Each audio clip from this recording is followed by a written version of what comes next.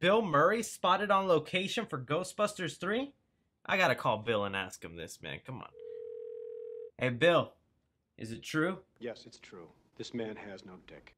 Finally, oh finally, the final Ghostbuster has joined the chat. Hey guys, my name is Chris, and around here we talk everything and anything movie related. That includes the Ghostbusters reboot / sequel coming out in summer of 2020. I have a full playlist on my channel where we've been keeping up to date with everything going on in this movie. Before continuing on with this story, I want to make something perfectly clear, guys. I am not trying to be some sort of reporter or scoop king. I consider myself a commentary channel. I just comment on the news. I'm making my job to make it as accurate as possible for you guys, but in no way am I trying to be a journalist. However, thanks to some super Ghostbuster fans out there, you know what? Ghostbusters don't have a name for themselves. Harry Potter has Potterheads, but Ghostbusters don't really have that. So you know what? Bust nuts.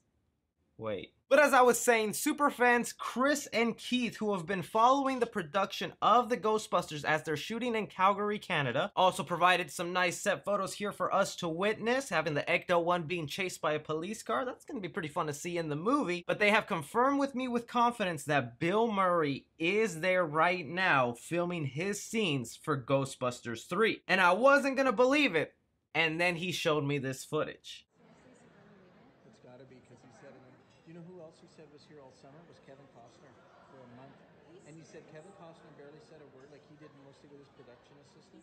That right there is so clearly Dan Aykroyd sitting next to Bill Murray in the hotel where all the stars who are filming Ghostbusters 3 are currently staying at. This is a big piece of news because us Ghostbusters fans were really worried, because on September 12th, Dan Aykroyd was on the Joe Rogan podcast where he talked a little bit of Ghostbusters, and he confirmed mainly everybody from the original cast who was still alive would be showing up. However, he did pause when he came to Bill Murray's name and said he hopes he will join. Cue to 3 days later on September 15th, where again this footage shows up of Bill Murray in Calgary at a hotel where my source, Chris and Keith, a bunch of bus nuts, tell me that they are doing soundstage work while Bill Murray will be shooting his scenes for Ghostbusters 2020. If you don't drop a like for Bill Murray being in Ghostbusters, then what are you even doing watching my video? Playing devil's advocate here, I mean, this doesn't 100% confirm he will actually be in the movie, but why else will Bill Murray take a flight all the way to Calgary and join up with the Ghostbusters gang? I'm sure he's friendly with them, but just to have a sit-down dinner only for Bill Murray to go,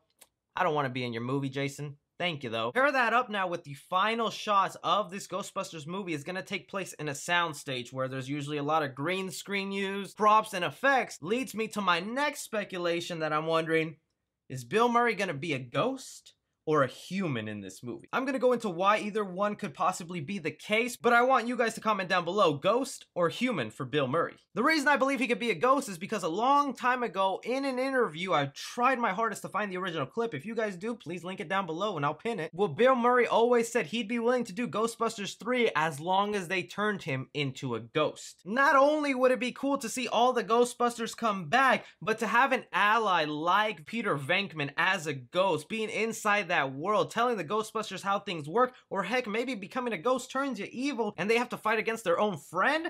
That would be some nice little conflict right there. And it's also said with this Ghostbusters family that we are following, played by Finn Wolfhard and McKenna Grace, who are more than likely playing the grandchildren of a former Ghostbuster. All of us are assuming Egon, since unfortunately Harold Ramis has passed away in real life, and would probably be the best way to explain and continue on the Ghostbusters lore if we follow his family. But for all we know, this could be Peter Venkman's grandchildren. And then a scene with McKenna Grace and Finn Wolfhard talking to their ghost grandfather? That makes for some nice movie storytelling. But then on the opposite side, he could just be playing Peter Venkman in human form along with the other remaining Ghostbusters, Dan Aykroyd and Ernie Hudson. If you play Bill Murray as a ghost, then I guess it leaves the door open to why didn't you make Egon a ghost since he's not around for this picture? And I don't think anybody wants a recreated Harold Ramis on the screen since the actor has passed away. It would be sort of disrespectful. It's just nice to know that the remaining Ghostbusters are attached to this project and will definitely get proper cameos or small roles for their continued characters. All respect to the 2016 Ghostbusters movie, but their roles in that film were strangers. Were not Peter Venkman or Ray Stantz. It was just a guy in a fedora and a taxi driver. We'll finally get closure on these characters, and hopefully they get a happy ending and maybe a passing of the torch to whatever is next in this Ghostbusters universe. So I'm super happy and excited. Thank you again to all you bus nuts out there who are part of this great Ghostbusters community. I'm not getting rid of that name. I don't care how cringy it may be. Anything and everything, you guys go ahead and leave your thoughts down below. Be sure to like and subscribe. Follow me on Twitter at 3CFilmReview. As always, I'm Chris. Take care.